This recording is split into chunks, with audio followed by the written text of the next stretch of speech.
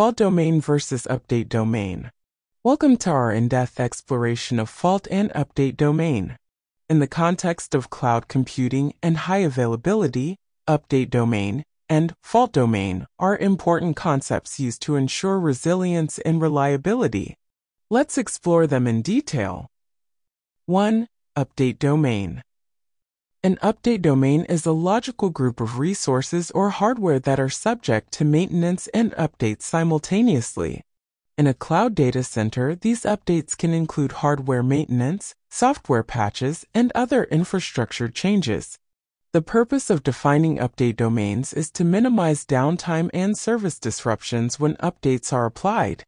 Key points about update domains. Grouping for updates. Azure, for example, groups its physical hardware into update domains. When updates are required, they are rolled out to one update domain at a time, ensuring that not all hardware is affected simultaneously. Reducing downtime. By applying updates to one update domain at a time, the cloud provider can minimize the impact of maintenance on the availability of services. If a virtual machine, VM, or other resource is in an update domain that's being updated, it may experience a brief interruption, but other resources in different update domains remain available.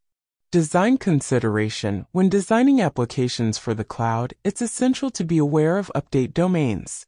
Distributing your application across multiple update domains can help ensure that it remains available during updates.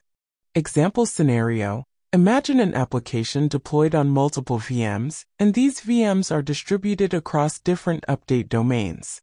When an update is applied to one update domain, VMs in that domain may briefly go offline for maintenance, but the VMs in other update domains continue to serve traffic, ensuring overall service availability.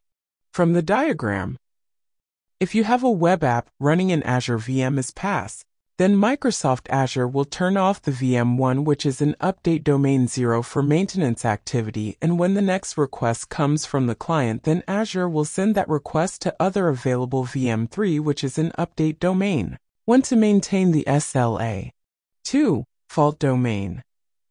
A fault domain is a logical grouping of resources or hardware that share a common power source and network switch.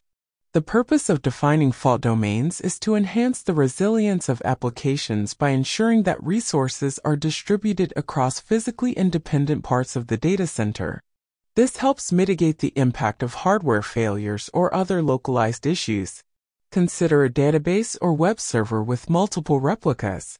These replicas are distributed across different fault domains.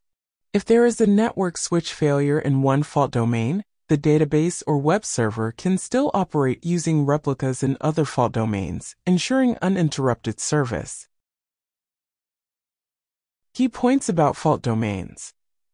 Redundancy. Azure and many other cloud providers use fault domains to ensure that resources within the same fault domain are on separate physical hardware. This means that if there's a hardware failure, only the resources within that fault domain are affected.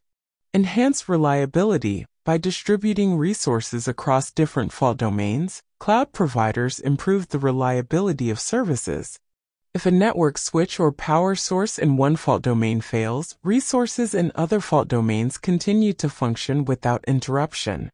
Design consideration. When designing applications for the cloud, it's crucial to consider fault domains. Distributing your application across multiple fault domains can protect it from single points of failure. Example scenario. Consider a database system with multiple replicas. These replicas are distributed across different fault domains. If there is a network switch failure in one fault domain, the database system can still operate using replicas in other fault domains, ensuring uninterrupted service. In summary, update domains and fault domains are mechanisms used by cloud providers to manage updates and enhance the fault tolerance and reliability of services. Understanding these concepts is essential when designing and deploying applications in cloud environments to ensure high availability and minimize service disruptions. Hey, if you like the content, please subscribe to my channel. Don't forget to ring the notification bell so you never miss a bite of Azure brilliance.